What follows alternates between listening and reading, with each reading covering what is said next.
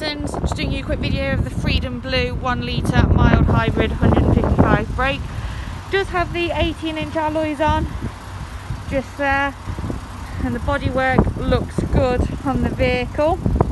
Now it has got the rear parking sensor, so I'll just zoom in and you can see that, and then it will say that it is a hybrid on the back.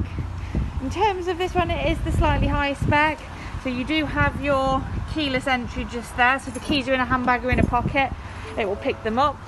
You do have the B&O sound system as well. Just so you can see what the mileage is, there's your navigation, and I don't know if you see that because it is dark, but you have got the wireless charging pad as well. And if I just pop the vehicle into reverse, you can see that that is the rear sensors for you. Now, you do have the cruise control on this one as well, and the auto lights and wipers, and it does have the high beam assist. If you can just see, there's the little symbol just there. That means that when you are on a road and there's no other light, your high beam will come on, and then it will just dip down once it's detected anything else reflective.